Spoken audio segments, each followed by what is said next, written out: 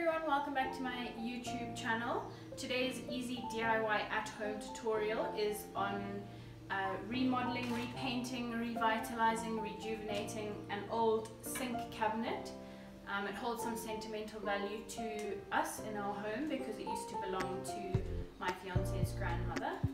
So what you need for today's project is a roll of sandpaper. I've got the size P80, it's quite a rough sandpaper. So we're just going to lightly remove the paint.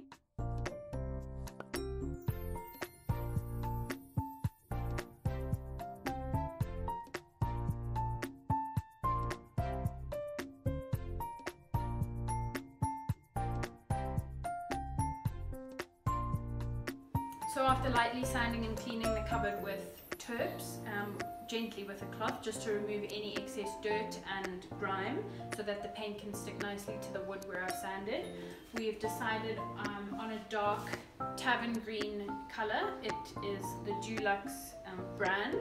So the main part of the cabinet is going to be quite dark, and then I'm going to make a lighter version of that for the slats, and then eventually I'm going to put on new porcelain doorknobs and for the drawers as well.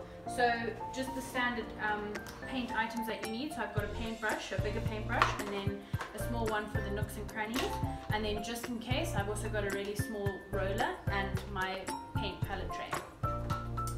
Let's get started.